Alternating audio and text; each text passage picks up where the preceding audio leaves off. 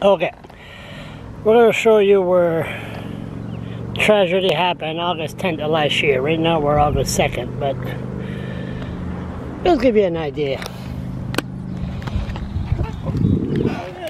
Myself, I even had a hard time to find it because I don't come here too often. Nice area, nice home.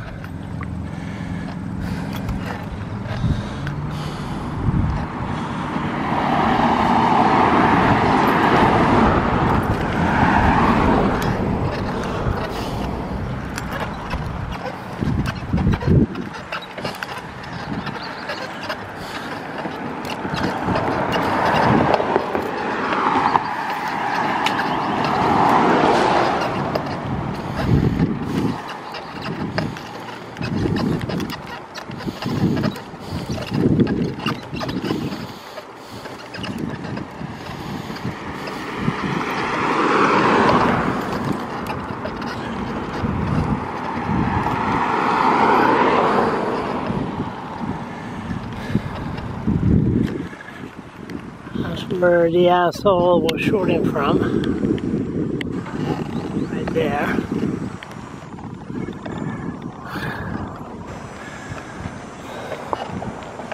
I don't know if there's anybody living in there.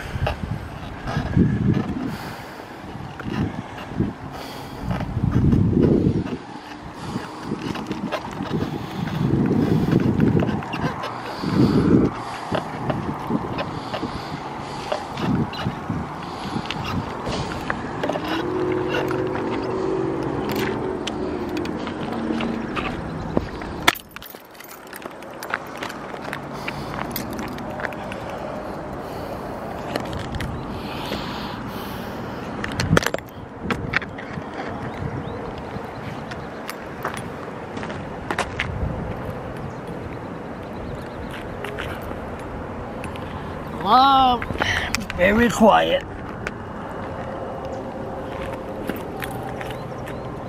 Very quiet compared to almost a year ago. 4 people shot dead because of an idiot. And Fredericton hasn't been the same since. Now, the accused shooter, which I talked to him about a year ago, exactly a year ago. I saw him at Coffee and Friends, and he was just staring, and he wasn't moving at all for about, he wasn't the same guy. He was always paranoid, but he was really, his mind was really. So, a lot of people, their life hasn't been the same. We'll know exactly where we were when this happened. 4 people were shot dead right behind me. I'm surprised it's not a crossing.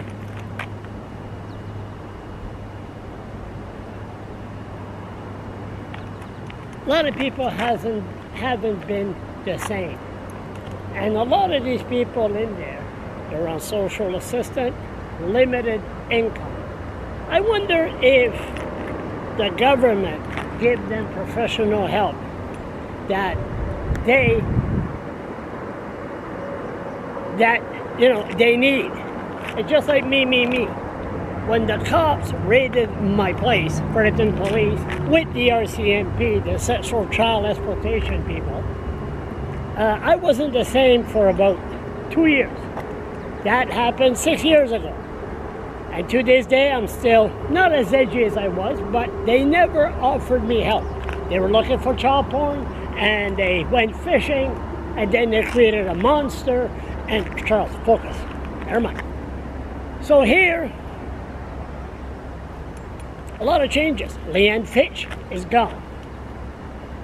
Bye-bye, au revoir. She seemed to be remembered by what happened here. I don't know really what them two has to do to get her, but she was in Halifax. Okay, during the crisis, you need leadership. I was in Miramichi. My cousin called me and said, thank God that you're not in Fredericton. And once I found out what happened, I decided to stay in Miramichi because the cops didn't need a little hyper blogger taking pictures. But I asked some people, some friend of mine, did they go down to the police station? All kinds of flowers. Somebody said, why would I go there and hug people that I don't even know? True. Everybody came together, and I guess it was pretty rough too. Different police force came here, but a lot of the cops, some heroes came out. The guy that shot the idiot, and the two first cops that showed up on the scene. And this thing, you know, they were the pall bearers at the funeral. So really, what happened? And then you got, I mean, you arrive at the scene, you see the cop shot dead, and you end up being the pall bearer. Heroes.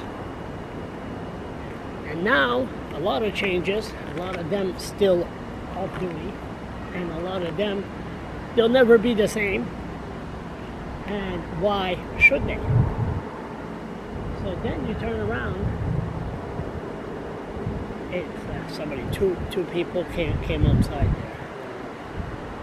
So the bottom line is, what happened when that happened? They'll never be the same again. Now I lost my train of thought. They took right from that window. Lost my train of thought. I got distracted. But the bottom line, we got a new police chief. The police were getting, the Fredericton police were getting a little bit out of control. Too much power. They didn't really care for the citizen. Just did whatever they wanted to do. They were really getting hated by the public. And suddenly this tragedy happened, and it was sort of like, oh, let's lay back here, let's watch. Maybe we should do things differently. And now we got a new police chief, Roger Brown. And just a coincidence, Roger Brown was in charge when those 3 RCMP were shot in Mountain. And now we have Roger Brown. He's going to be in charge in a week from now, 8 days when the anniversary hits. And again, Fredericton will have to be reminded of what happened when that asshole decided to take control of the 4 lives that he took away. Now, some good things must come out of this tragedy. But what? I believe the word communication is getting much better. And I believe the police, they're supposed to be the good, law-abiding citizen of the community. They're the good citizen that you look up to. And I believe it's starting to get much better. Communication is the key. So this is very quiet here compared to almost a year ago. And I'm just wondering if the government did a follow-up on the people that live here, that hear the shooting, that could still hear the sirens in their head. Did the government do a follow-up? There must be a lot of people with PTSD and are traumatized after what happened. But it looks like the building is the same, hasn't been upgraded. Let's stay tuned.